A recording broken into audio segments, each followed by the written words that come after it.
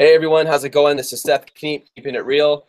Hope you guys are having a really good day so far. I see we already have almost 70 people here ready to start. So really glad to see you guys. This is a really special day to me because this is the first time that we've done a co-interview with Amazeowl specifically on how to find a huge potential product. I love the guys at Amazeowl. I'm totally transparent about that. They're amazing. And I'll share the story with you guys as far as how I learned about Amazeowl. I knew about a lot of other competitors long before Amazeowl. Jungle Scout, Unicorn Smasher, Camel, like other ones that help you find products. And there's some very good tools out there. But the reason Amazeowl has always been, and I'm very transparent about this, my favorite research tool on Amazon, and I discovered this through the application, is because the parameters they use for finding products were so close to mine. I was like, man, these guys are in my brain. What's going on? And this is after I've been selling on Amazon for a while and was making very good money doing it. And so one of my clients, someone I coached who actually lives in Canada, he was selling in the US. And he goes, Seth, have you heard about these guys? And I said, no. And so he introduced me to the application. I started checking it out. I reached out to Bob. I said, we need to talk. Like this, I love your guys' application. Now, we have never before had any kind of business partnership other than they asked me to do training videos for them, which I did. And in return, obviously, it helps people to know about my coaching services. But today, we have a super special announcement to share at the end of this show. I'm not going to share it yet, but it's about Amazeowl, and it's about you, and it's about a super cool opportunity. So this is, some of you guys probably sensed this was going to happen at some time in the future. And if you did, then that's awesome. But today we're going to focus on one thing very intensely, and that is how to find a huge potential product on Amazon. Because as you guys know, sometimes this is the scariest part of selling. You're about to spend money and you're going to send it to a supplier in another country, and you're hoping that this product, when it gets to your house, first of all, you hope it shows up. Second, you hope it's a quality product. But third, you want to know that it's actually going to sell. You want to know that that money is going to make you more money. You don't want to drop 2, 3, 4 grand and then not see any sales. And that's one of the most depressing feelings in the world, is putting a product in the Amazon store and it not moving. And I've been there. It's happened to me more than once. And so through those experiences, we've begun to learn how to find products that actually work. And it's not 100% science, but it is largely science. There are certain parameters you can look at and be very confident it's going to sell. And so we want to de-risk you guys as much as possible. I'm going to check the chat here real quick. Alan, good to see you. Hello, Michael. Hello, Eli. Hello, Mofili. Amit. Good to see you, LaShawn. Another Michael, how are you? Mex Irish International, how's it going? Hello, Jean. Hello, Easy Creations. Fanman, Roberto, Stanley and Lisa, Sindri, Entrepreneur Rob, I love it. Hey Dale, how's it going? Hello, Tina's Closet, Rex, Don, Longevity. Jesse, how are you? Who needs coffee? I like it. That actually reminds me, and I want to specifically thank you guys, and I don't remember who it was, but one of you guys sent me this in the mail. And I just wanted to, and don't worry about the dent. That was, I don't know, I think we dropped it or something. It sounds bad. I'm like, look at this. Look at the dented product you sent me. But seriously, this tea. Send it back. Yeah. No, I think we dropped it. I really don't remember how we got this dent. It wasn't supposed to come off that way.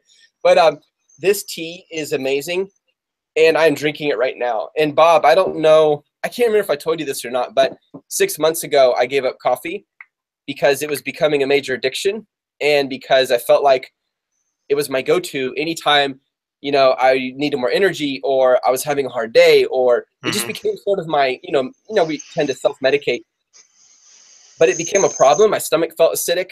I started getting achiness in my muscles and my bones, and so I gave it up 6 months ago. And a few days ago, I drank a cup, not even a cup. It was like a third of a cup of coffee. I went on a date with my wife. I had a third of a cup. And Bob, it wasn't that good. I'm back drinking this tea. So whoever in this YouTube channel sent me this, I want to thank you for helping me in my endeavor. So is that coffee you're drinking as we speak? Actually, it's tea. It's actually T for exactly the same reason. That's awesome. Really? Yeah. So I totally know what you're Well, talking about. Yeah. you're a cyclist. Is that what you call it in Germany? Cyclist? Yeah. Fahrradfahrer. And I should know that because my last name is German. It's Kniep. It means knife maker or maker of knives. My grandfather came over here from Germany when he was 7 years old. So my like 99.9% of my ancestors are all German. Yeah, Even I they've been speak English. asking about you. Oh, they have. Okay. Oh, now. Most people think I'm Irish because of the red hair, but I'm actually not. Yeah. There's no Irish in me. And I suck at the accent. I try to do it, and my kids tell me, Seth, that sounds like a Spanish accent. You're messing it up. I've got it down now after 12 years. Very good. After 12 years, the little girl had some potatoes on the field. See, I can't do it. Ah, you're not bad. You're not bad. Thank You can you. see your heritage coming out. Right. So how are you doing today? What time is it over there? You're in Berlin? Yeah, I'm in Berlin, the hub of everything happening in Germany, and it's a little after 3 p.m. And it's a beautiful day here, which is actually has not been too common, and everybody comes out of the woodwork. And actually, my office is on the fashion street of Berlin, so I just have to look out my window, and it's like a catwalk. But Berlin fashion's a little different than elsewhere. It's very edgy. Yeah. I understand. That's hilarious. So how do you like the culture there? Like, is it because I know you used to live in Canada? Like, is it very different? I heard people. It's No very offense to different. Germans Yeah. here. Okay, no offense to Germans, and I can say this because I'm German by blood. I hear in Germany people are a little more stiff, not as laid back, and a little more uptight. Is that correct? Yeah, I mean, Berlin is the most relaxed place in Germany, probably, and there's there are huge populations of expats and people from other parts of Germany. So these are probably the most chilled out Germans, and actually, on one level, they're exceptionally tolerant. Like nobody cares what you're doing. It's a little bit like San Francisco in that way. You just kind of nobody really cares what you're up to. Gotcha. But there are little, little things that I still have a hard time getting used to. I can give you an example. I was going to get my tires changed from winter to summer. See, things happen a little slower here. And I was trying to phone, and they asked me all this information, like what year is your car and what model is your car and all this stuff. And we got to the end of it, and I said, "Do you have an appointment for me today?" "No." "Well, why did you want all this super detailed information, So it's just funny little things. And so my girlfriend is Italian. She's at the other end of the spectrum. Everything is chaos, right? So we talk sometimes about the challenges. It's positives and negatives, It's nice that things run on time, but you kind of wish that they would stay 1 minute after the time that it says they're going to close. So Yeah. they turn the lights off and they leave. You can Gotcha. stay here, but we won't be around to Wow. charge you for your product. Well, Yeah. when I visit Germany, you'll have to take me around and show me some of those places so I can experience that culture. That'd be awesome. Yeah. They'd be saying, "Hey, are you keeping it real?" If you interpret the word, it means, are you making knives it real? Like, I don't know if that'd be offensive or not. Yeah. Yeah, it'll be fun, I'm sure. You're invited anytime. We have someone from Denmark who said hello. And yeah, guys, we'll get started. So absolutely, we'll get right in. Thank you for your patience while we have this side talk over here. I just wanted you guys to get to know Bob a little better as we talk Dublin, Ireland. Very cool. Hey, Carl, how you doing? Wake me up once y'all actually start. Okay, Dula. I'll play a horn for you. Have a good nap until then. All right, guys. No, we will start right now. Okay, cool. So, Bob, we'll start with you, man. Walk us through the process you use when you are looking for products that are huge potential, and just take us through that. And if you want to share your screen, that's awesome. And we're just going to go step by step. Sure. Okay. So I'll preface this or introduce this by saying probably my approach is different than some ways that have been described as techniques for finding potential products. What I found personally is that it's really important to me that I can somehow connect with the product that I'm thinking about selling. So I'm a cyclist, as you mentioned, and so I see things all the time in cycling, either, oh, I don't like that, or that's cool, or I could do something different. And so a lot of it comes from needs that I see, and that's where I start my process, but it's not necessarily where I end up. So I can give you an example. I'll just switch over here and share my screen. While you're going to your screen, just a quick question on that. Yeah. So one thing that, and this is where Bob and I are going to differ, guys, and it's good. There's overlap, but there's differences. So I'm sure you can take from both. My concern about selling a product that I really like or connect to is it might cause me to be too emotionally connected. And maybe you are better in control of your emotional attachment to a product than I am. But I'm afraid, and I've seen people do this, where they'll buy the product just because they like it, you know, or because it was cute. But then they weren't being analytical, saying, is there actually potential? And so they ended up getting a product that was a dud and didn't make them any money. Yep. How do you, Yep. what are your thoughts on that? Well, so of course, I'm sure you'll agree with me because you do coaching. I actually think that everybody who does this should have a mentor or somebody who keeps it real and brings you back to reality, because I completely agree with you that you can get caught up in it, and then you can find that maybe you will ignore the signals, and that's why a tool like Amazeowl is great, because it's kind of a reality detector. You go through there and you see, okay, there aren't any opportunities. And here's an example that I just started looking at because it was something that I looked at earlier, which is bike pump. So I went through searching bike pump and didn't find anything, and there really aren't that many opportunities in bike pump. The market's kind of saturated.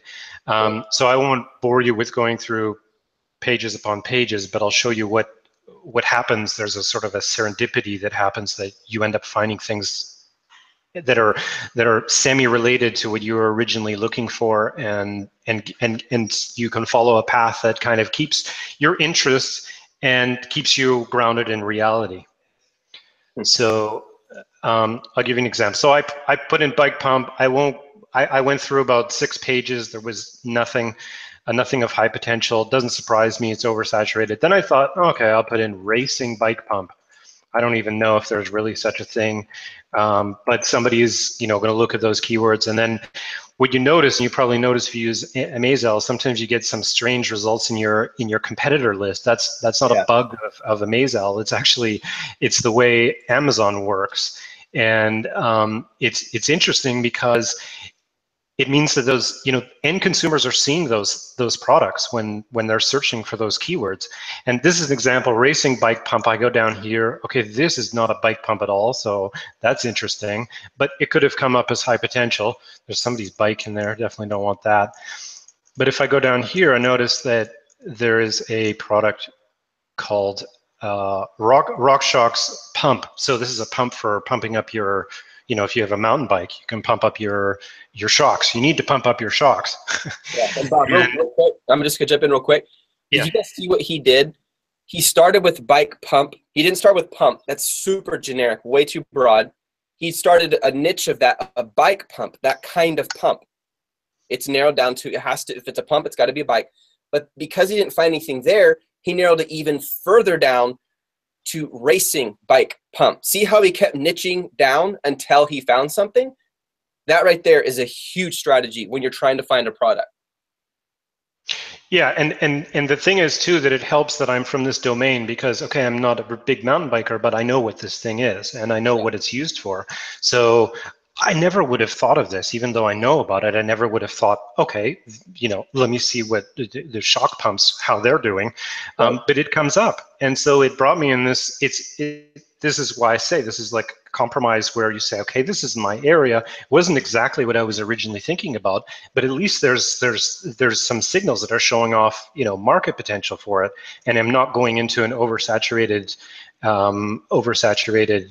marketplace that, you know, no matter how good your product is, if you're in an oversaturated marketplace, it's going to be a very hard going. So now that you found that product, how do you know it's in demand other than the fact that that one single listing is selling well? But how do you know there's a market for it? Because now we have proof that at least this one listing has a low BSR. In other words, it's selling really well. But how do we go beyond that, Bob? Like, okay, now we got this. Let's see. Yeah. Let's see. So I don't know where this is going to lead, because and that's the other thing is to remember that I think of it as a little bit like fishing. You don't get the fish every time, and you shouldn't get discouraged if you hit a dead end, because it's just things are constantly changing. It blows me away, you know. Also from the technology side, we have to be so agile because Amazon is constantly changing and everything is changing in there. So if you come back and do the same thing tomorrow, you could very well find something completely different. And that's because you're touching there's this expression of an elephant from different views, or you're touching a different part of the elephant. It's still the same thing, but you're getting a different view depending on what day you go in and what you search for. So I'm going to put shock pump in here. I'm surprised how many results there are. That's actually quite high for what you think of as really, obscure product. So if you guys have used them. Yeah. Really, I just want to jump in while it's calculating. There's a question here. Yeah. Drew says, Bob, how do you know it's not oversaturated? This is a very good question, and this is something that you only really determine after you've done deeper research. So the way that Amazeowl is built is that it's a bit like a funnel. Like you take kind of the ones that are looking promising, and you collect them, and you collect them in potential products, and then you decide to graduate them to a product that you want to track. And there are two subsections to that. One is get more external data so that I know the whole picture, and then start tracking your competitors. And I would say the moment that you can be, you're never certain, but the moment that you can be quite certain that you're in an area that has some room for you is after you've done after you've let a little time pass and you've seen what's happening in the marketplace. Because it's not enough to see a snapshot. It's like you see a snapshot of somebody walking down the street. You don't know whether they just started walking, they just stopped walking, or if they're about to run or whatever. And that's where it gets really interesting, is where you start seeing the market dynamics. I can give you an example of this. So I won't tell you the product because, of course, you never disclose your product. But I was looking at a product that was sort of for winter use, again, for cycling. And it was getting close to Christmas. And we have something that we're going to launch pretty soon that's going to alert you to how many new sellers came into your marketplace, strong sellers came in. And while I was testing this, I started seeing 30, 40 new competitors coming into this every week, because the sellers are really focusing on, this is a good Christmas gift, and I guess everybody is focused on Christmas, but it's especially a small gift that you can give away. So that's what I mean by looking at it as a sort of as a story rather than just snapshot. Oh, this looks good. And that is one of the things that Amazeowl has helped me with the most, probably actually the very most. I can still find a potential product without Amazeowl. I can do it without any tool. It's just going to take me a lot longer. And because I value time, I want something that does it quickly for me. But this is so key. When you watch a product, everyone, you don't want to just see it. Oh, it's selling well today. The BSR is great. Oh, that's the product. That's very rookie thinking. And you do that, you'll get yourself into trouble and you'll lose money. Because that product might have a great BSR today, but tomorrow it goes up. as in it gets bad, and that BSR number is higher, which means it's selling less. And then it goes down, then it goes up, then it goes down. It's like this. So the question is it going like this up? Or I'm doing the wave now. Or is it going like this down? You see what I mean, you guys? So it's really important, as Bob is saying, you see the product over time. And it's interesting, Bob, you mentioned Christmas. If it's selling really well right before Christmas, what does that mean for February? What does that mean even for January or March? Especially if it's uniquely Christmas kind of product. There's no way I want to sell that unless I'm just focusing on, you know, seasonal products and I want to do a quick run and make cash quickly. So watching a product's trend tells you the market over time. Is it going up or is it going down? So I would never, ever go with a product after a week of research and say, oh, it's going great. I need to see it for several weeks. Okay, I'm seeing this market keeps getting better, keeps getting, okay, now I know there's something here it's worth throwing my money into. And one more thought on this real quick, Bob, before you continue. If you're new to Amazon, you guys, it takes time to talk to the supplier. There are people in this team right here I know, they can tell you, like it takes time, back and forth, back and forth. By the time you decide on a supplier, then have them build the product, especially if you're going to differentiate it, then get it shipped to your house or directly to Amazon, you've already used up at least a month. So in a month, the market still has changed. If my hope was based on one single product and I don't understand the market, I'm crazy. But if I've watched it for a while and it's been growing, chances are in a month, it's not just going to disappear all of a sudden. I have a lot more confidence. Okay, this is something I can invest in. Guys, let me know if that makes sense, because this is one of the biggest mistakes new sellers make is they look at a single product and say, potential, and then they go invest in it. But they haven't actually looked at the market and seen where the market is doing over a period of time. Back to you, Bob. Okay, so back to our adventures in airdrop puntland. I kind of I didn't find exactly what I was looking for through Alibaba. I would have to do this. I would have to spend more time doing this, and that's also, you know, encourage you to not just trust what we come up as default values. Always think, okay, does this make sense to me? And if it doesn't, sometimes it's just, you know, it's just because, for example, searching in Alibaba is not going to necessarily give you exactly what you want. Or it could be occasionally we get bugs, so it could be a bug in the system. So also trust your intuition. I just put in an estimate for a buy price, and you know, what we're doing here is just doing a reality check. Is this going to make sense?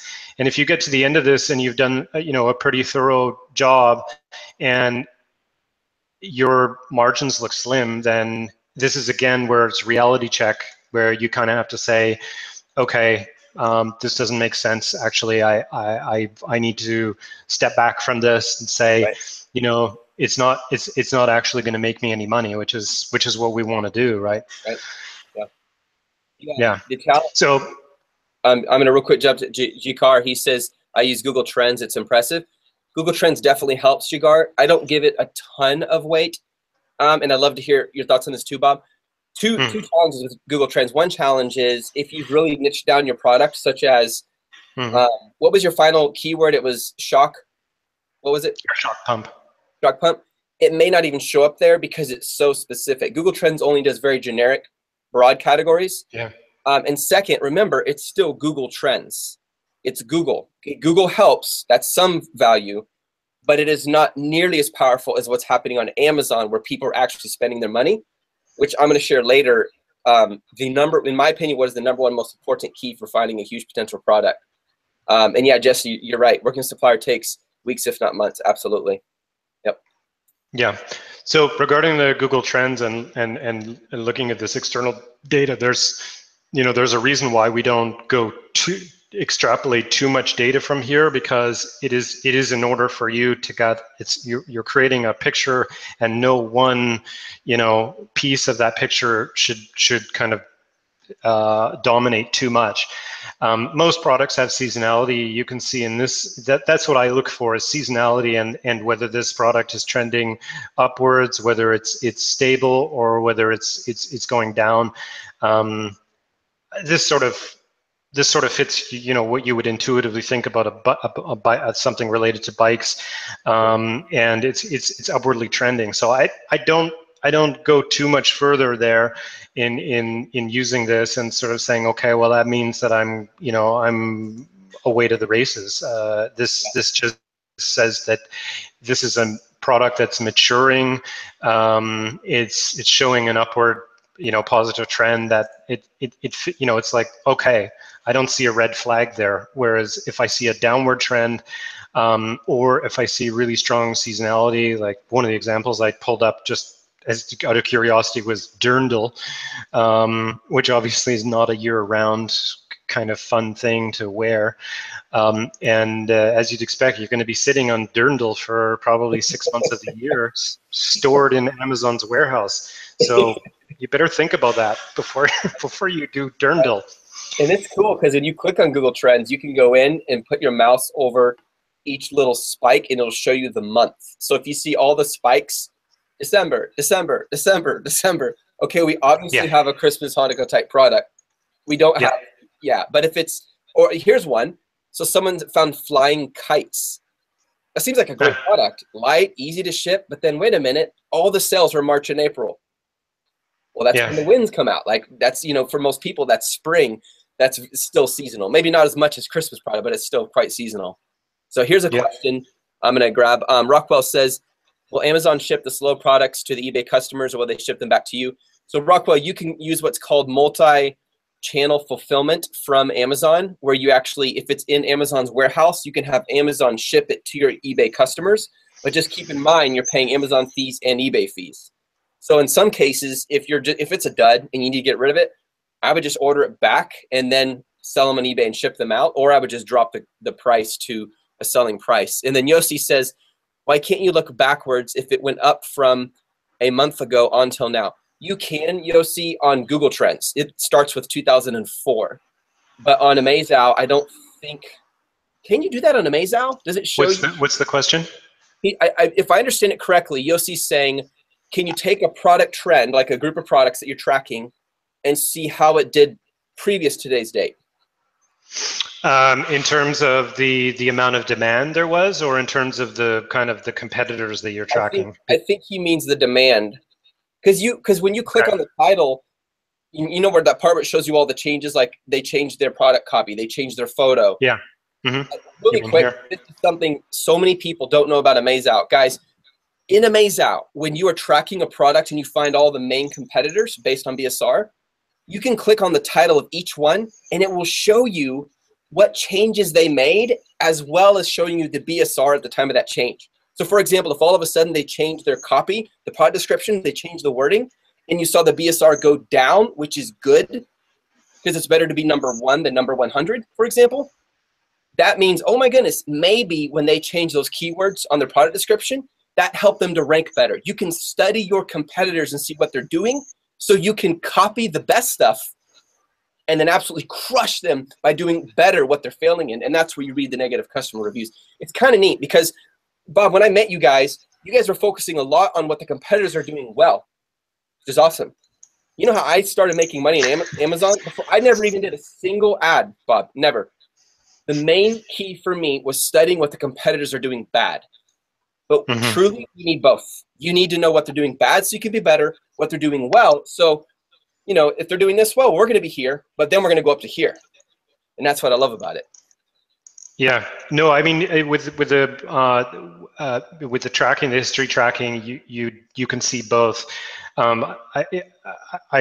So we get an A for functionality, and we get a D for being able to make it obvious that it's there, because this is one of the coolest features is to be able to dig down that deep and see this, and you're sort of getting it's a story. You're getting a story of what, and you can get so much about this competitor from what they're doing and how often they do it. You can tell whether they're are they relatively unsophisticated, or do they have pretty elaborate repricing. Sometimes, for example, we found there was this weird thing where we kept on seeing people changing their photos and wonder, well, why is that? And it turns out that changing your photos can help you when you have when you're doing pay-per-click. It can help you get more exposure. So there are little things you pick up and you go, why is that person doing that? And you can see also here, for example, this guy's reviews are going up and down. Like, I would look into that and see, what is that all about? Sometimes these things have big impacts and sometimes they don't. That's also interesting. You know, and then they go off the charts, and that usually means that they were sold out for a while. So you're starting to really get a true picture of each of your competitors. And the reason this is interesting is, if you end up going and you know, pulling the trigger and you decide, okay, I'm going to order some shock pumps and I'm going to start competing, you can add your product in here, and it's like you joined the game, you know. And while you were, you know, hopefully while you were sitting in the not in the bleachers, on the bench, you were paying attention to the game, because you're going to get in there and all of a sudden you're playing, and you better know who you're playing against. I'll never forget the day when I was searching Amazeowl and one of my products popped up as high potential. I was like, yes! I was so proud. It's like, oh. Yeah, but then you asked us to remove it from the search. Well, it made me a little nervous. I'm like, oh shoot, other people are going to fight it now. Yeah. There's a few questions I'm going to tackle. So let's see here. I'm going to go back. Okay. So Jigar says, great question. How about the product that has been recently invented and has no trending data, no BSR? Is it worth the investment? So Jigar, there's 3 kinds of products you can sell on Amazon. 3. There's retail and online arbitrage. That would be like selling, let's say, I don't know, but let's say this tea is well known. It's in a lot of grocery stores. You go buy it at discount and you sell it on Amazon, and you piggyback on someone else's listing, which in private label we would call hijacking, but in retail arbitrage, online arbitrage, it's totally fair. You can do that. It's already in the catalog, and you're just selling it at a lower price. That's retail online arbitrage. You're buying a discount and you're reselling it. The next level, and this is what we focus on in our training program, is private label. And so private label would be an example, might be something as simple as a bracelet, but it's a unique it's unique in some way. It's a different color, different thickness, different material. It fixes a problem no one else is doing. It's a generic product. It's not heavily advertised as a certain brand people always go to, like Nike shoes or Whirlpool refrigerators. Would be private label. And so this is where we are putting our logo on a generic product and we're selling it, and we're proving it's better than everyone else's. Okay? And you'll see how this answers your question, Jigar. And the third one would be inventing a new product. This is one of my favorite examples, Bob. I don't know if you've seen these or not. These are called rooster stands. This stand, you would think I own this, and I don't have any affiliate relationship with these people at all. These things are badass. Every single time I'm at a coffee shop working, people come by and ask me, what is this? Yesterday, someone came by and asked if they could take pictures of it. People don't know what this is at first until they see it in action. This would be a new product. And so, Jigar, this is what you're talking about, something that people don't know about. Now, here's the risk and the benefit. If you come out with a new product, you're going to spend a lot more money because you need to educate people that they need the product. If they don't know, they won't buy. The easy thing about this, retail arbitrage, you make your money fast because they already know about it. Oh, yeah, I'll buy it. Okay. Private label takes a little more time because you have to convince them that yours is the best. They don't know who you are, but they still know about the product type. Whereas if it's a new product, completely new, patented, trademarked, whatever you want to call it, okay, now we're talking about education. So you have to spend more time educating the customer so they know they need it, and then they buy it. So if you're starting out and your capital is limited, I would not go with a brand new product. I would go with a product people already want. But as you make more money and have more margin, now you can start doing your own unique products, like truly new products and inventions and patents, and you can get them on, what is it called, Kickstarter and Indiegogo, and get funding that way, or just use your own money. So that's what I would recommend with that. Marvin says, is it possible to export the data from Amazeowl to Excel or PDF? Bob, that question is for you, brother. Yeah, so the answer is yes for your potential products. So you'll see if you go to the potential products list. My list is pretty short in this profile. I didn't want to give away all my secret bike-related things. But you'll see here there's a download link here, and this downloads as a CSV file. So you can put as many products in here as you want, and then download them, and then you import the CSV into Excel. There's instructions on Google to see, you know, how do you do this, because you have to. In our case, I think it's comma separated, and you just have to make sure you do that, and then it'll populate Excel properly. So the answer is yes. In tracked products, we don't really have a good way right now of doing this, and it's sort of problematic because you can see we have so much data that's embedded in here. How to organize that data so that you can, you know, play with it, especially when it comes to competitors, because all those competitors are associated to this group. So we don't have a way of doing that. You can there are some like Screen Snap or these types of softwares that you can do a screen grab, a scrolling screen grab. That's a workaround for the moment, but once we've figured out how to do that better, we'll implement it. The other thing that we're working on is to be able to share parts or all of your what you're looking at. Like, say for example, I wanted you know, the guy that's helping me, mentoring me, I want to say, okay, have a look at this. Then we'll be able to say, okay, share this, and you'll be able to share certain parts of it, or all of that product, or all of your track products. Depends on what you want, because oftentimes you want a second opinion, and this is a great environment to do that because the data is all there. Yeah, yeah. Thank you. That's really helpful. Amazeowl is a constantly changing, growing. You know, I mean it in a good way. Constantly updating to get better.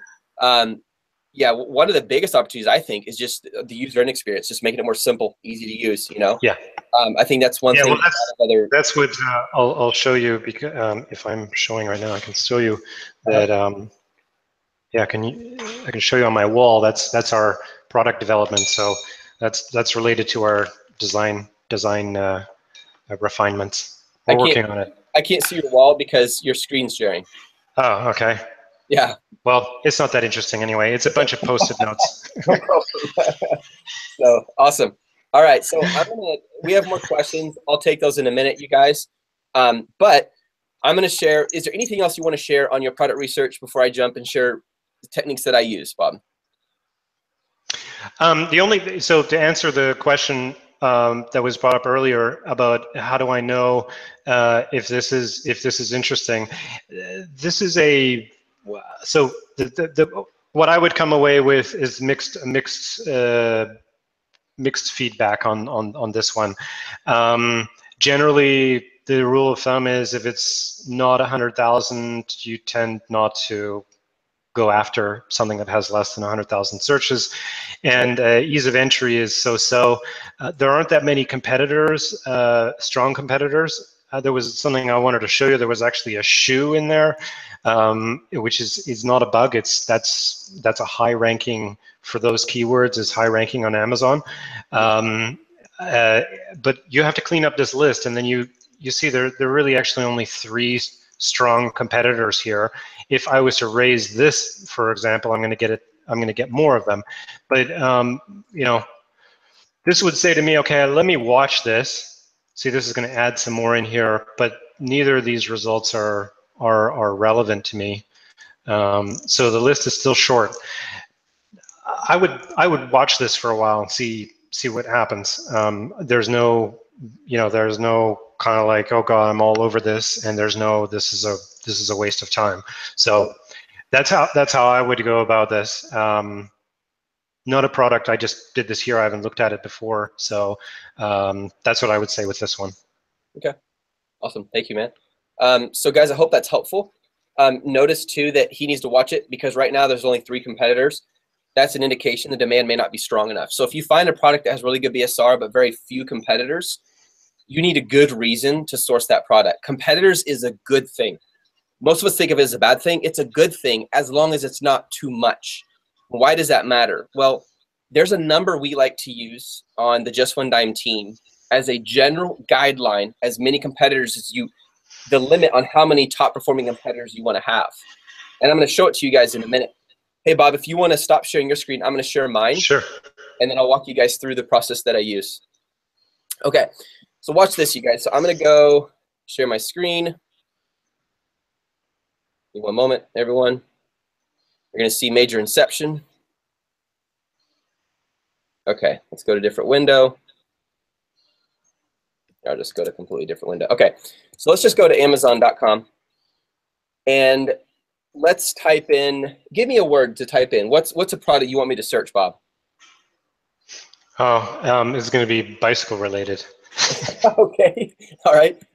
Go ahead. What do you want? Let's say a bicycle seat cover. Bicycle seat cover. Awesome. I don't think I spelled that right, did I? That looks like it. B-I? B-Y? No, that's correct. Okay, cool. Oh, yeah, it's B-I. All right. So check this out, guys. So notice on this page, you got sponsored and sponsored. The reason these two are showing up is because someone's paying money for it to be here. It's not an organic search result. It's a paid ad search result.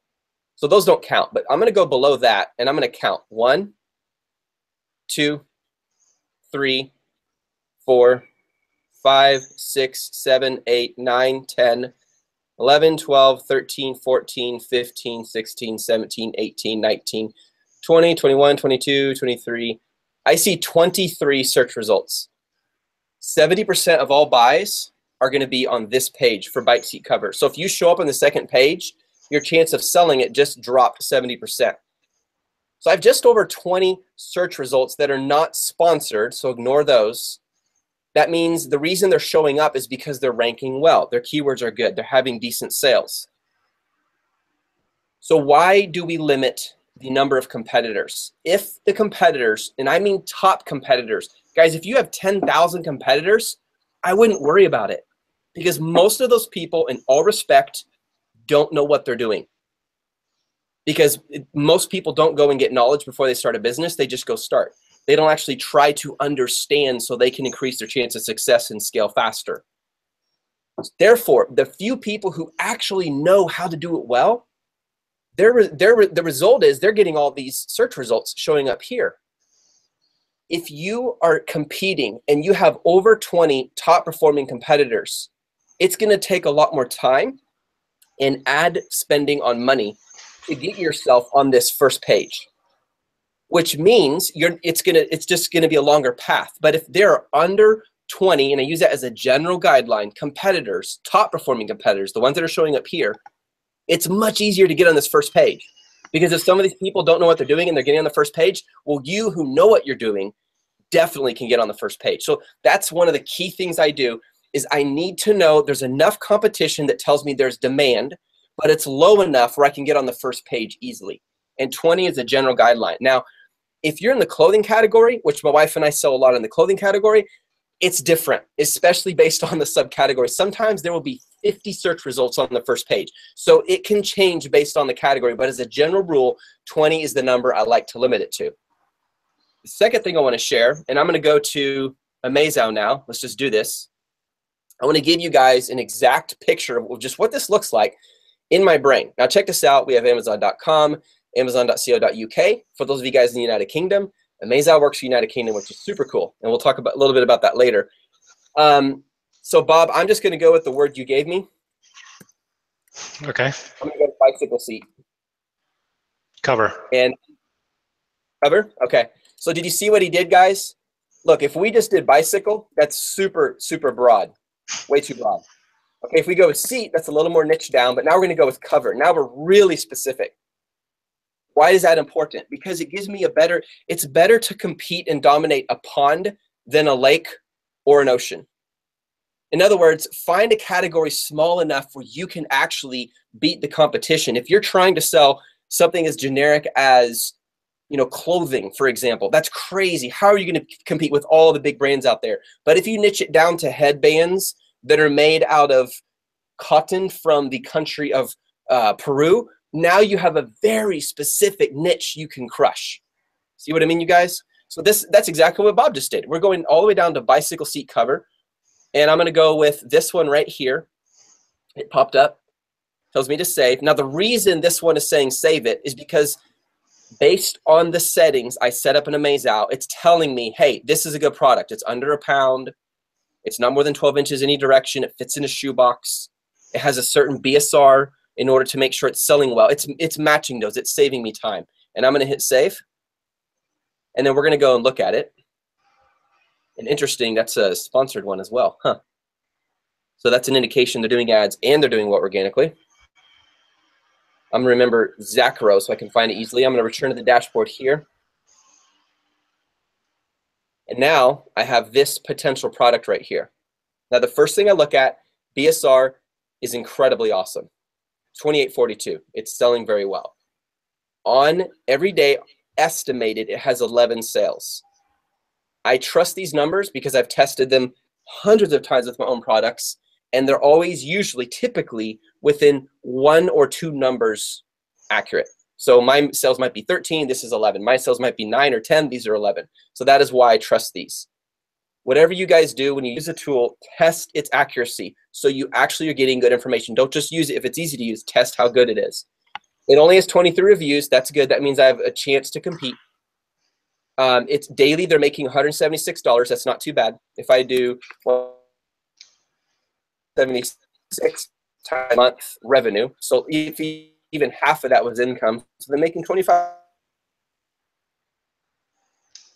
I'm going to type in what's called a long tail keyword, not a short tail, long tail. In other words, it's specific enough to give me that niche. So I'm actually going to use exactly what Bob had mentioned. I'm going to type in bicycle seat cover tracking. Now what it's doing, you guys, is it's pulling up, and tell me if this is accurate, Bob, because you know this better than me.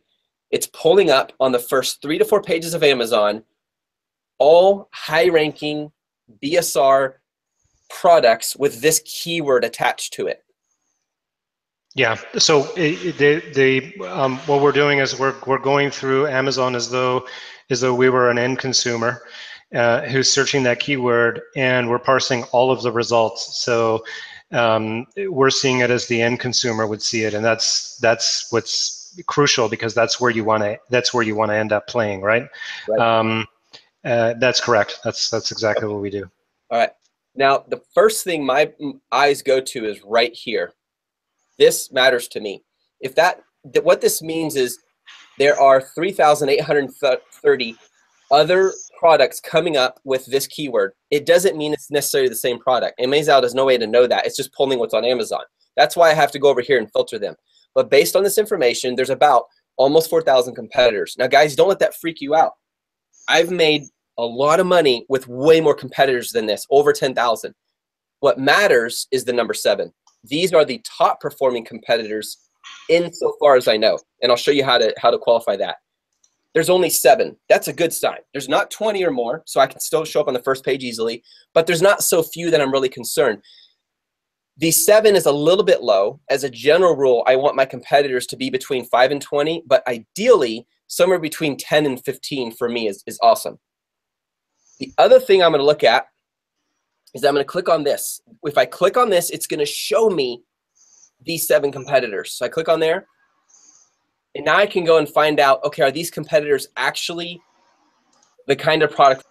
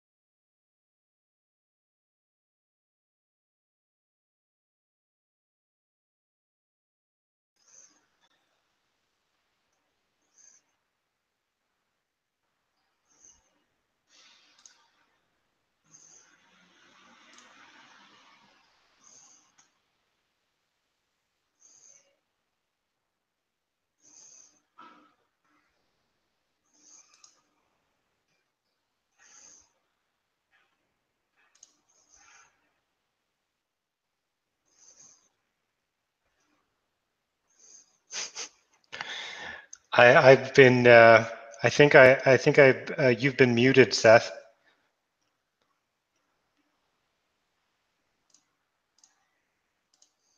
Oh my goodness, I've been muted this whole time. Yeah. Oh my goodness, I am so sorry, you guys. I was walking through talking and talking and talking. Ah, next time, tell me, Bob. Sorry. It's okay. I thought it was something I did. Gotcha on your end. Okay, so sorry, you guys. Oh my goodness, I feel terrible. Yeah, I'm a robot. You guys didn't know that. I'm really a robot. Okay, you guys must have been so frustrated. I apologize. Okay, I will go through that again right now. Bob, if I go mute, you got to tell me, brother. All right, here we go. I will. Sorry. It's okay. All right. Can you hear me, Bob? I can definitely hear you now. Okay, awesome. What I was saying, you guys, is on the bicycle seat cover, the most important thing is the revenue, the daily revenue, because that tells me the demand. So what I do is I say, okay, these 7, what it's just telling me is there are about 3,830 competitors, insofar as we know, based on that keyword, that are selling this product on the first 3 to 4 pages of Amazon. Any page beyond that, just forget about it. No one even goes there hardly. Of those 3,000, these 7 are the very top competitors. They're making the majority of the money. And if you take those 7, their combined revenue is $14.71 a day. So the question is, what is my chance of getting a piece of that income? So all I do is I just go 14.71. Can you actually see this come, Bob?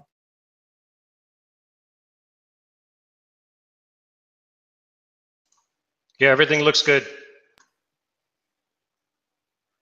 I take 14.71 and I divide it by 7. That indicates I could make $210. I'm gonna go back, make sure I'm not muted. Can you guys hear me okay? I can hear you. Okay, good. Okay, awesome. So what I do is I just divide that 1471 by 7 competitors, and that tells me it's around $210. That's how much potential revenue I can make per day based on this seat cover. If you multiply that by 30 and divide it by half, so 30 for 30 days, and let's say I made half the profit, we're looking at around $6,000 profit for this product. Potentially, if I make as much as one of these guys are making. Now, what I was sharing before, and I think you guys weren't able to hear me, here, I'm going to show you something. Look, right here, you guys see this? The number of competitors matters is if I was a customer and I search for bicycle seat cover, 70% of all the sales are going to be from this first page. So if your product is on the second page, your chance of selling it just dropped 70%. More than 20 competitors, top competitors for this product, it's going to be a lot harder for me to get on this first page because they know what they're doing. And in all respect to other Amazon sellers, most of them out there, they don't get the knowledge and training. They just go and do it. And therefore, they don't succeed as well because they don't have the knowledge needed. Therefore, the only competitors I care about are these 7 right here. These are the ones I'm competing with. I could care less about these. It's just these. If that number was 20, check this out. There are about 20. Look at this. 1, 2, 3, 4, 5, 6. There are about 20 products showing up, excluding the sponsored, on this page. If there's more than 20, my chance of getting on this first page is much more at risk. Therefore, if they have fewer than 20, my chance of getting on this page, I have a much greater chance of crushing it by selling my product. And that's why the number of competitors matters. So again, the number one rule that I use is, are the sales there?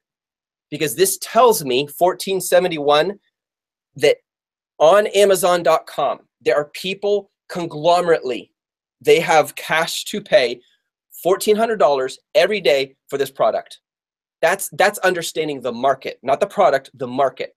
And that's where most people get it wrong. They focus on the product, but it's not about the product, you guys. It is about the market for the product, because no one buys a bicycle seat cover so they can hang it on their wall. They buy it because they want a cover for the seat for their butt. Like they're solving a problem. So when you guys sell on Amazon, do not look at a product, look at the solution the product provides. And when you do that, you understand the market. When you understand the market, you start thinking bigger, like, oh, there's 1471. Okay, I can do this product, but I can make a much better one because I'm going to focus on the solution, not, oh, I'm going to sell what they're selling because everyone's selling and it must sell. That's very rookie thinking. Ask this question. What are the competitors failing at? How can I absolutely do better than they are? And so again, going back to this number is the key for understanding demand. And this number is key for knowing what are my chances. If this was only 3 competitors, I'd be very concerned. That tells me the market is very slim for this kind of product. All right, I'll stop there. Bob, anything you want to add to that? And can you still hear me okay? Yeah, I can still hear you, can still see you. Yep, you're still in the room. Okay, cool. I'll look at some of these questions here. Okay, here's a good question. It's a 2.1 demand. Can you speak to that? The stars that come up in Amazeowl. This is a 2.1, this is a 3, this is a 4. How seriously should we take those stars? What are your thoughts? Do you have a certain limitation that you use? Well, if it's at least not 3, I won't go with it. What are your thoughts? Yeah, that's a good one. This is where I'd say that you have to use a little bit of your own kind of. You have to make the choice for yourself ultimately. What we're telling you is, the demand is not huge. It's likely not gonna, it's not gonna be a home run product for you. There's just not enough demand out there. Right. But if, I had an interesting conversation with one of our users who said that they were interested also in products that sell less than 1 per day. And so there are many strategies, and so I can't tell you either way. I can just tell you if it's 1 or worse. Not a good idea if it's 5. Definitely look more closely at that. In between, it's your choice whether you want to be. Of course you're going to have more competitors there fighting over a smaller piece of pie, and you have to decide whether you want that. If you want it sort of set and forget, then that might be harder for you to get a reasonable amount of business. So yeah, between 2 and 4, that's kind of your discretion. Can answer that one. It's the same with any of the indices. Those are not they're not green or red light. There are some red lights there, and there are some green lights, but there's a lot of sort of gray. It's the same reason when I sell products, they don't always match all the parameters. I sold products that are over 1 pound. I sold products that are more than 453 grams, which is equal to 1 pound, longer than 12 inches. The demand was not 100,000 for the short tail keyword, and still made a lot of money. But there were other pieces that were so strong, it justified it in my mind. I mean, guys, if you find a product that meets every single criteria perfectly, then I would be suspicious. Yeah, what's going on? Like, I'm going to bury this product. Like, what is weird here? It's not. This is where it's not totally a science. You have to use a little bit of intuition and look at the market and get a feel for it, guys. These are general guidelines or general parameters. There's a ton of questions, and we'll get to them the best that we can. Okay, so I'll start in backwards order. D. Dola says, Seth, when will you be able to go back and change the initial keywords used? And I'll share something I do know about this. You can add other keywords on, D. Dola, and there's different. Amazeow's free, but if you get a subscription version, you can add on up to 50 different keywords. So, for example, let me put it this way. Imagine I'm selling coat hangers, and I'm selling these coat hangers, which also are really cool eyeglasses. No, I'm just joking. I'm selling coat hangers. Looks like the Amazeowl logo. You're right. This is perfect. Amazeowl on acid. This is too fun. So I'm selling coat hangers. All right, D-Dilla. Now, some people are going to look, they're going to search clothing hangers. This will solve their problem. Other people are going to search coat hangers. This will solve their problem. Others are going to search clothes hangers. This will solve their problem. So there's all these different keywords people are going to search.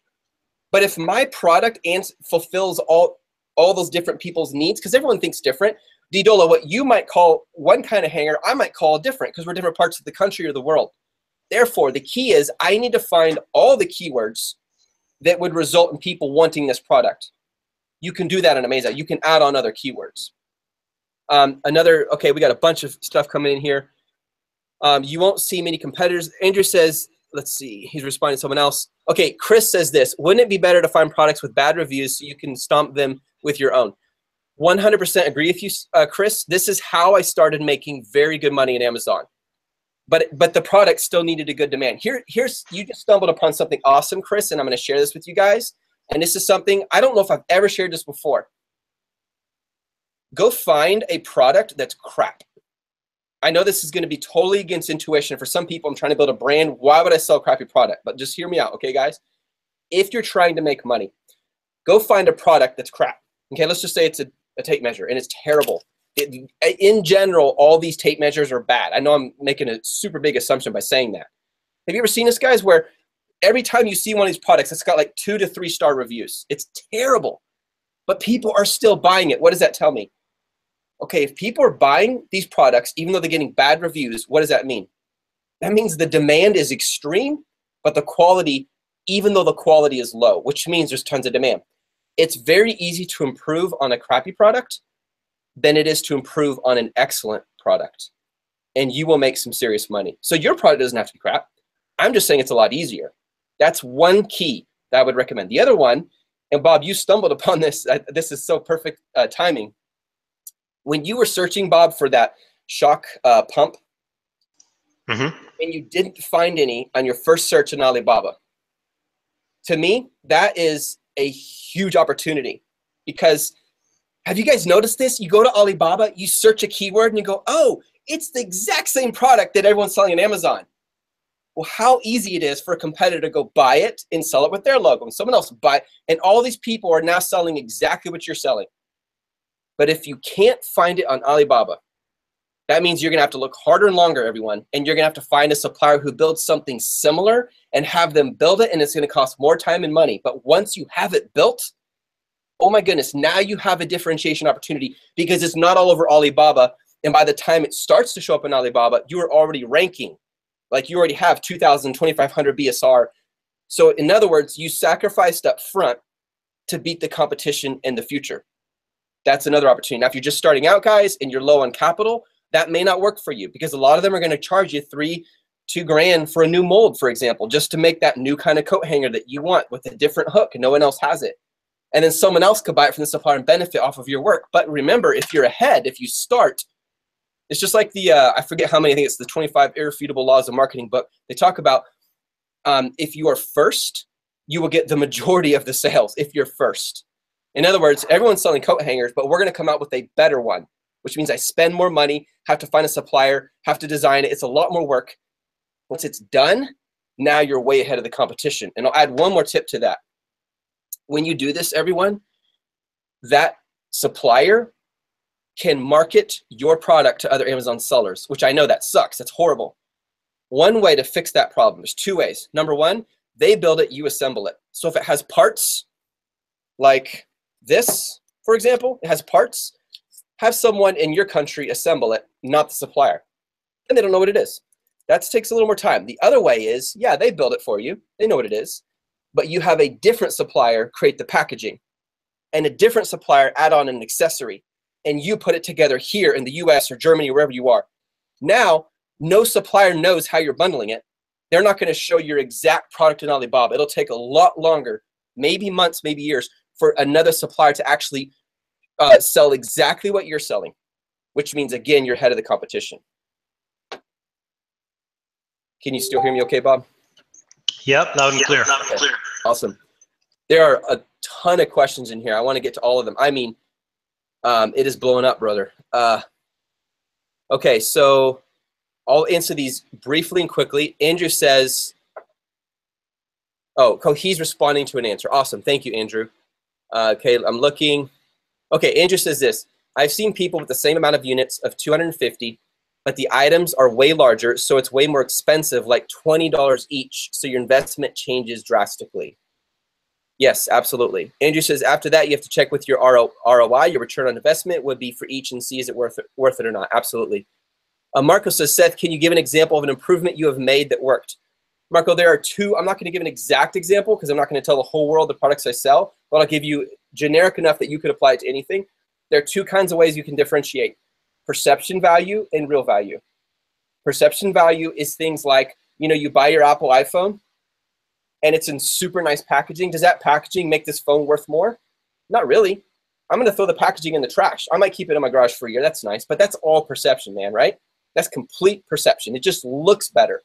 And yet people will pay more because it has better packaging. Yet the quality of the product has not changed at all. So it's very cheap to increase things in perception. Color, the paint that they use, the packaging, that kind of stuff. The photos, that's perception value. Real value would be, I'm going to actually make it thicker. I'm going to use a different material. I'm going to make it waterproof. That's real value. That's much more expensive. So those are the two ways you can differentiate. What I did, Marco, is I found products. I read the critical reviews. I found out what wasn't working. I'll give you an example. One of the products, it was leaking constantly. Has to do with liquid. That's as much as I'll say. So I went and fixed it. I found a supplier. We tested it. We put all different kinds of liquid inside, made sure it worked. And boom, we started selling. It took a while to get going. We didn't run any ads. I was very rookie at this. But by the time it started selling, it continued more and more until it started making us over 10,000 revenue a month, that one product. But that took a lot of work to get to that point. T. Drew says, don't the stars have to add up to over 5? Like Bob said, T. Drew, there isn't an exact number. I like to use 3. So 3 and 3, so 6 for me. Hemant says, I just lost it. Sorry, guys. It just scrolled down really fast here. I get a lot of visitors, but no purchases. How do I fix that? Jonathan, if you're getting a lot of visitors, but no purchases, the issue is not discoverability. Good job. You're discoverable. That's awesome. That's good. There's always 2 parts. The issue is your product is not good enough. The perception of it. People don't think it's worth buying. So you got to fix your product perception.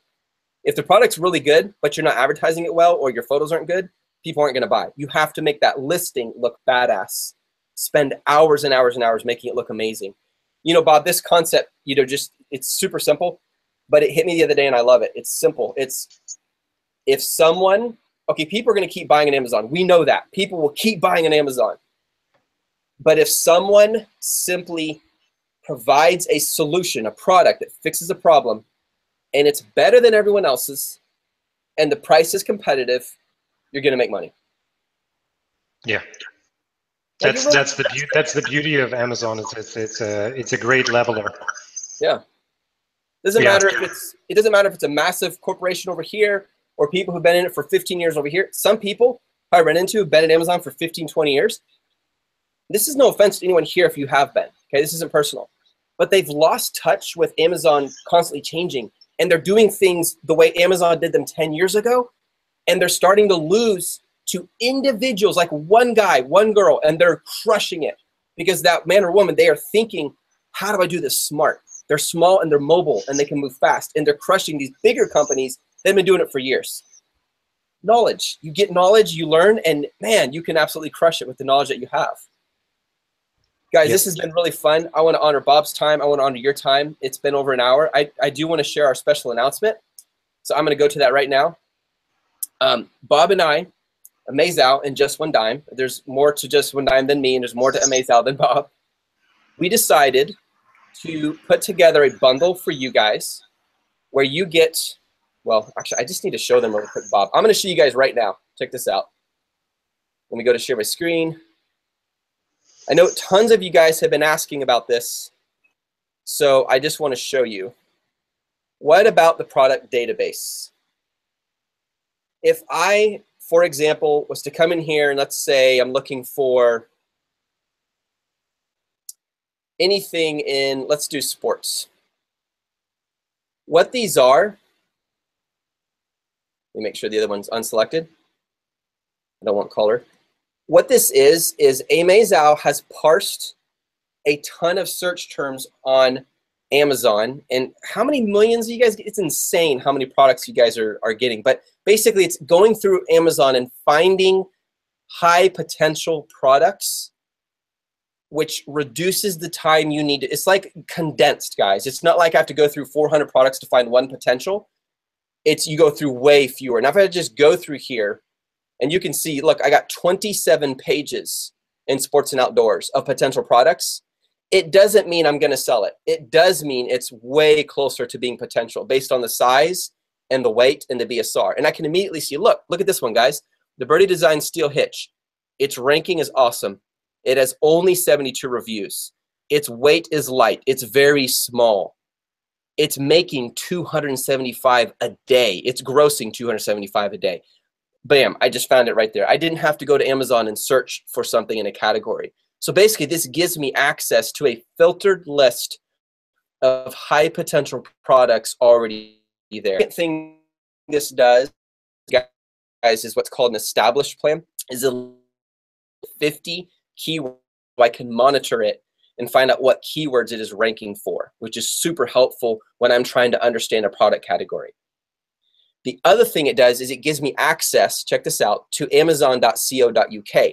So now I don't just have amazon.com. For any of you guys selling in UK, which by the way is growing a lot, even more than Canada, I can now hunt for products here. And so now I have the opportunity, check this out, now I'm on up here, co.uk. I have all the research tools for United Kingdom as well. And I can start searching. It's funny, we got a bunch of fidget spinners. It's like the new garlic press. Fidget spinners, the world we live in. I keep telling my wife, Bob, the gym is my fidget spinner. If I'm antsy, I go to the gym. I just don't understand the fidget spinner, but I understand some people like it. So, but anyways, what this is, you guys, it's called an established plan. It gives you access to all these different tools. My personal favorite, Bob, and I know different people are going to use different things, is a product database, because I have access to so many hundreds and thousands of products now that without having to go through and search wade through all these not potential products, I can find them quickly. And up here, check this out, you guys, I can just click on baby, for example, and I'll take off, I'll just leave that. And then I hit search. And now it's going to include the baby category. I can do it by category. I can change the review number. I can change the BSR. I can change the price. 12 to 85 is my preference.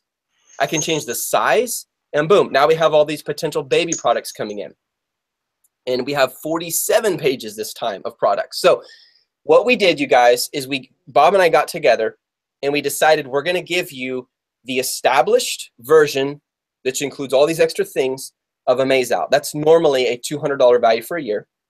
Plus, we're going to give you all the Just One Dime training. That includes advice from lawyers. That includes all the hacks that we teach. It includes over 70 exclusive videos. It includes 8 coaches who answers your questions. It includes 3 huge potential products. I could go on and on and on. It's tons. It includes a team of almost 300 people, many of whom will buy and review your product for you to help it get ranking. It includes over 3,000 people who are on review lists from Germany, United Kingdom, Canada, and the US. So you can actually reach out to these people to get your product promoted within Amazon's terms of service. And it includes a lifetime access to Keyword Tool Dominator, which is super cool, because that actually, it basically, for the rest of your life, you get access to a tool that shows you all the autocomplete searches on Amazon and in their ranking. So for example, if you're selling a coffee mug and you're wondering what keyword should I use, in Keyword Tool Dominator, you just type in coffee mug and it'll show you all the sub or the long tail, like coffee mug brown, coffee mug ceramic. Which ones apply to mine? I'm going to use those. And they're pulled directly from Amazon. They're not global search volume. So we put all this together in one package. And with Amazeowl, you get this for an entire year. So basically, you have access to all the tools with Amazeowl, Just One Dime. And by the way, with Just One Dime, and some of the people here can tell you they're on our team, you get 3 hours of coaching a week live. That's me. That's other coaches. That's Melissa, who gives this awesome every Sunday night conference call to help your brain be in the right place, your mind, your heart, so you're ready for success. 3 hours of coaching every week for an entire year, all of this. And we're doing this as a one bundle. This is the first time Amazeowl and Just One Dime have teamed up to do something together that you can invest in. Now, if I went back to my beginning stages, when I first started at Amazon, I would have invested in this bundle. If I built it in a way, Bob, that I knew I would need it when I started and could have ramped up so much faster and made fewer mistakes as a result. So this is our first time to do it. I'm super excited. Guys, we're doing it for this week only. 1 week, you have this opportunity. If you want to invest in it, you may. I already included the link this morning on the product description. And yeah, you will get all of this. And Sam, yes, you always have to do market demand research for any product. Yes, what it's doing, Sam, is, you know, when you go to Amazon.com and you're with Amazeowl and you're looking for it says save. save, and you're looking for high potential, what it does is it filters it down to a condensed filtered list of ones that it already would recommend as high potential. Does that make sense? So it's saving you time, but you still need to look at your competitors. Absolutely. Yeah. For a low price of $4,999, no, Didola, it is not that much. The value is really close to that. So you're very intuitive, brother. It's $1,000. It's a one-time payment and for an entire year. How can we take this bundle you're offering, Seth? It's right there in the product description, Andrea. You'll just see it right there if you guys want to get it. And we're just doing it for this week. For the memberships you paid up to now, what you can do, Easy Creations, is it will cancel all subscriptions and you would never pay anything more from then on for the next year. You get access to everything. So if you're already a Just One Dime member, you can get this, and if you're on a subscription, it'll cancel that. Absolutely. If I see a new product massive hit in my country and it's still not a hit in US, I think it's a good product for Amazon. No, I would search each country, Eli, based on the country. That's really important. What if we're part of your program already? How can we get the rest of the bundle? So here's the thing. If you're on a subscription tool, then what I would do is I would get the bundle, and there's no more monthly payments. You end up saving a lot of money. I mean, divide 1,000 by 12. Like it's a very low number. Yeah. The 999 works also in the European marketplace. Andre, yes, it absolutely does. Absolutely. We have almost 300 people on our team. We have people from 46 different countries. A large portion of them are in the United Kingdom or selling in Europe. Italy, Germany.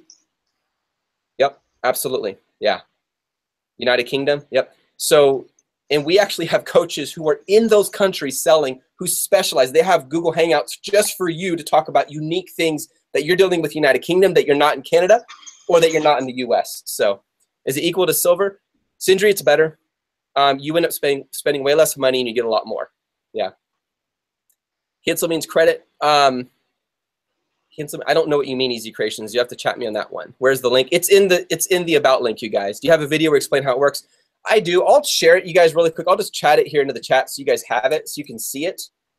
Plus, you guys, in a sense, you're getting Just One Dime. You're getting Amazeowl. You're getting Keyword Tool Dominator. You're getting Lawyer Advice. Like, we built it so everything you need is all in one package. And for the next year, you can just focus on making money and building up your store. But I'll share it right here. It's Amaze. That is the link right there, you guys. But I think RA is worth it. Absolutely. In fact, that's a great place to start, Didula. Absolutely. If you can give me a strong tip on finding a potential product, what would it be? Jonathan Kahns, we teach that in our coaching program. I think the question, you need to change it to not a potential product, but a potential market. That's where you want to start. Do you provide service for India users? We absolutely do. We don't have, Amazeowl does not work for India, no. But we do teach people in India. What's that? Not yet. Yes, not yet, yeah. We have to do Canada first because I'm Canadian. He's biased, what can I say? Sorry. But yeah, in India, we have many people who are in India on our team. Yes, some selling in .com, some selling in India. If I'm in Italy, I asked to Danilo how it works, 999 method, because I've never used it. Yeah, absolutely. You can ask him, and you can also send me an email too if that helps. But yeah, it's all inclusive. So it's for USA and United Kingdom, Dr. Green. So if you have a new product, where would you advertise? On Amazon only. I would advertise on Amazon. I know a lot of people are saying advertise on Facebook. I wouldn't do that until you're a multi-million-dollar company and then do it. So can you sell on Amazon.com if you live in Canada? Absolutely. We have many people who do that. Canada is less saturated, but also less demand. Dale Cooper, send me an email, Dale Cooper, and I'll work with you. Yep, absolutely. I totally understand. I will work with you because I understand. You signed up a week ago. I told you it's for USA. It's also for United Kingdom. How would you upgrade me? You just go to the link. It'll automatically stop your membership, and it'll replace it with this one. What is a good sales number per day as a starter? As a general rule of thumb, I look for at least 900 a day in the US, 800 a day in the UK, 700 a day in Canada. That is my minimum that I'll go with before selling a product in any of those three places. Sales numbers do mean something, because if you don't have sales numbers, Dr. Green, you're not going to make any money. But yes, you have to look at profit as well. First, you need to know it has strong sales. Then you look at the profit and make sure it's profitable for you. How are the demand levels, easy of entry level stars calculated in Amazeowl? That's a question I'll let you email Amazeowl about. because there's algorithms that are behind the scenes on that, Yuval. But that's a good question. Yeah, no problem, Didula. Absolutely. Entrepreneur Rob signed up on Monday. Yeah, Entrepreneur Rob, if you want to jump over to this one, that's fine. Just shoot me an email. Cool. Well, Bob, any last words, man, before we go? No, the only thing I would add is that to tie into the conversation we had before about finding products is that the nice thing about the product database is if you are stumped for ideas, it's a great place to go to start. The creme is the kind of your best and, oh, I can't think of any ideas, and you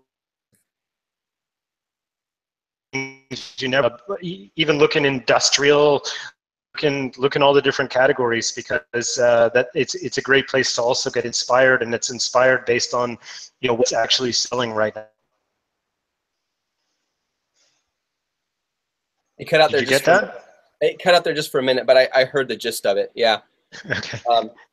Someone said, "Can I pay in spinners?" If you send me, you can't pay us in spinners. I can't stand those things. My kid loves them because all the kids at school have them. It's now a trending thing, Like in the 1980s, it was fanny packs. Those things are so funny. You know what I'm talking about, Bob? Where they have the little packs that go on your waist, kind of halfway in your butt. Those were so popular in the 1980s. Now it's fidget spinners. It cracks me up. Yeah, I don't want to be a teacher right now. Yeah, Jason, if you want to switch over to this, you can, and I can show you exactly how to do it. Yeah, because for those of you guys who just signed up within a week, I will work with you because I want to make this as easy as possible. Please make it possible to change the first keyword that you use. I hate having to start over. D-Dola says, please make it possible to change the first keyword. Yeah. Sorry, I understood. I mean, the reason for that is that actually that's the thing that forms your niche. So that's what creates the shell that you build all of your other keywords around. But yeah, we've heard you. It's actually a little bit complicated, more complicated than it might seem. So we're working on it. Awesome. All right, guys. Well, hey, have an awesome rest of your week. Thank you, everyone, for being here. Thank you for the great questions. I really, really enjoy the interaction. It's awesome. And Bob, thank you for the product you guys have offered for free for so long. Thank you, Seth. That's another reason I respect you guys. It reminds me of what I did, not trying to sound, oh, I'm so great. You guys offered a product for free for months, no pay at all. This wasn't like some marketing scheme we're going to make. And then I kept telling them, you guys, do a subscription version. You've got to do that. Like you're providing a value that's better than other products that are charging close to $100 or more. Yeah. So it's similar. And we're just getting started. We have so much left. So included in the established, you're going to see in the coming months, there's going to be so much cool stuff coming your way. So we're just getting started. Yeah. And Hamant, I did not mean to skip your questions. Not at all. Just email me, Hamant. Here, I'll give you my email, seth@justonedime.com. I don't mind putting my email public because our filter is so good in case someone tries to spam me. So Hamant, email me and I'll answer your question. And I apologize, did not mean to. There's a lot of questions we missed. And I don't know how I missed yours, but yeah. Okay, cool. Well, guys, have an awesome day. Remember, this deal is for this week, okay? You get access to Established, Sinclair. Great question. You get access to Established. So it includes the monitoring keywords. It includes the product database. It includes UK as well. Yep. All right, guys. Hey, guys, go out there and crush it. Make it happen. You can do it. And again, I want to thank someone who sent me this tea. Even though it's a little squished here, I don't think that was your fault. I think I dropped it or something, but I want to thank you for the tea. Awesome. All right, guys. Hey, have an awesome day. Thanks, Bob. Thanks a lot, Seth. Thanks a lot, everyone. Bye. Bye.